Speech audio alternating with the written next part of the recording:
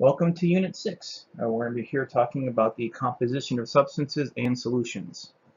And if you have aspirations in the healthcare field, this will be some of the most practical stuff you'll probably run into.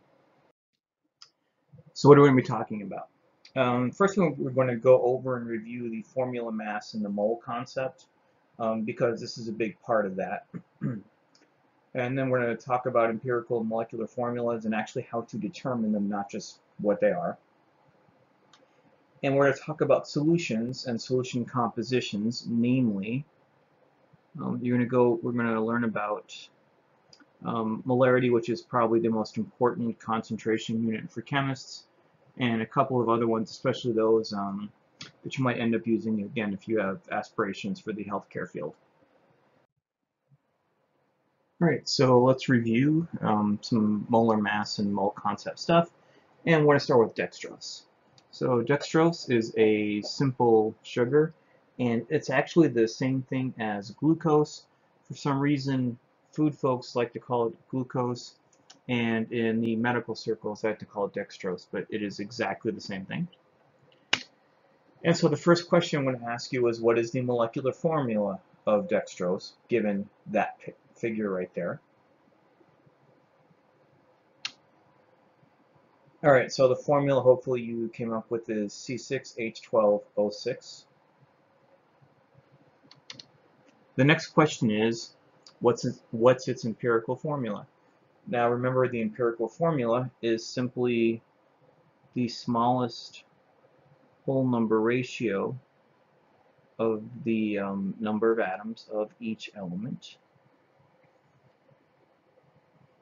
All right. And you can reduce that by dividing everything through by 6, which gives you an empirical formula of CH2O, which means that the elements or atoms of the element carbon, hydrogen, and oxygen are present in a 1:2 to 1 ratio, respectively. And last question, I think on this slide, is going to be, what's the molar mass? So feel free to bust out your periodic table and your calculator, hit pause, crunch some numbers. And so we've got 6 carbon atoms at 12.011 grams per mole apiece, 12 hydrogens at 1.0079 grams per mole apiece, and 6 oxygens at 15.999 grams per mole apiece, giving us a grand total of 180.16 grams per mole. And if you're taking notes and following along, write that down, because that number you will probably need for the next couple of slides.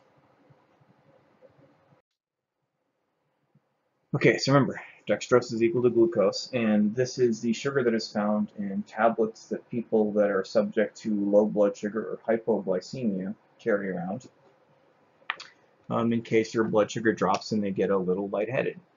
And this stuff just goes directly into your bloodstream and is used by your body almost instantly. And if you read the labels, and I apologize for the not so great picture of it, that will tell you that each tablet contains 4 grams of glucose, dextrose, whatever you want to call it. And so the question is, if you take, let's say, 2 tablets, how many moles of dextrose are you ingesting? So work on it for a little bit. All right, so here is the solution to this problem. So you've got 2, so again, think about this as the regular setup that I've been trying to show you how to work problems. Start with a starting point, bunch of conversion factors, and your answer. So we want to basically convert a number of tablets to a number of moles of dextrose, and we need to do that in 2 steps. The first conversion factor is what the, is this tidbit right here, that each tablet has 4 grams of dextrose. So 4 grams of dextrose is equivalent to 1 tablet, and that'll get rid of tablets. That will give us a mass of dextrose in grams. And the molar mass of dextrose, the thing I told you to scribble down and remember, is the other conversion factor that will take our mass of dextrose to a amount. And so tablets cancel, grams of dextrose cancel, we have moles of dextrose.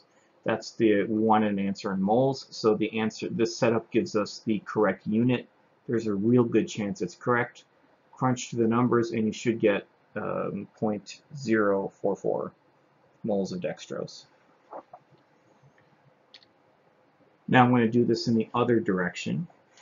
If you needed to ingest 0.122 moles of dextrose, how many tablets would you need to take in? And I'll just tell you straight up, it's actually not a whole number of tablets. So hit pause, work through this one. All right, so again, starting point, conversion factors, and then our answer. The starting point here is the amount, the 0.122 moles of dextrose. And here, so you want to get rid of moles of dextrose, just to get a number of tablets. You want to get rid of moles of dextrose, so the molar mass can get rid of that.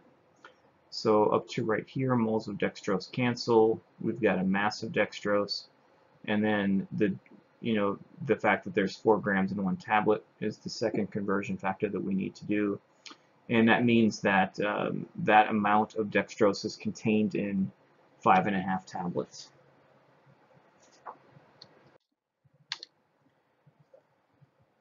And finally, again, remembering that each tablet contains 4 grams of dextrose, how many dextrose molecules, individual molecules, are there in 3 tablets? Now, I'm not asking for moles, I'm asking for molecules, so know that this answer should be a fairly large number, requiring scientific notation. But moles might be an intermediate step. So I'll give you a hint before you start cranking on this, that you will need to use the molar mass and Avogadro's number. So think about this, try to work it out. And here is the solution. So we've got 3 tablets. We know that each tablet contains 4 grams of dextrose. So these cancel. This gives us a mass of dextrose. We know that each mole of dextrose weighs 180.16 grams. Grams of dextrose cancel here, and now we have an amount of dextrose, but it's in moles. And we also know that 1 mole is defined as 6.022 times 10 to the 23rd whatever. So this would give us a number of individual molecules. That's the units that we want. Good chance it's right. Crunch the numbers, and you should get a very large number of 4 times 10 to the 22nd molecules of dextrose. So, and again, remember, this hopefully was review from a few units back. So now let's try something new.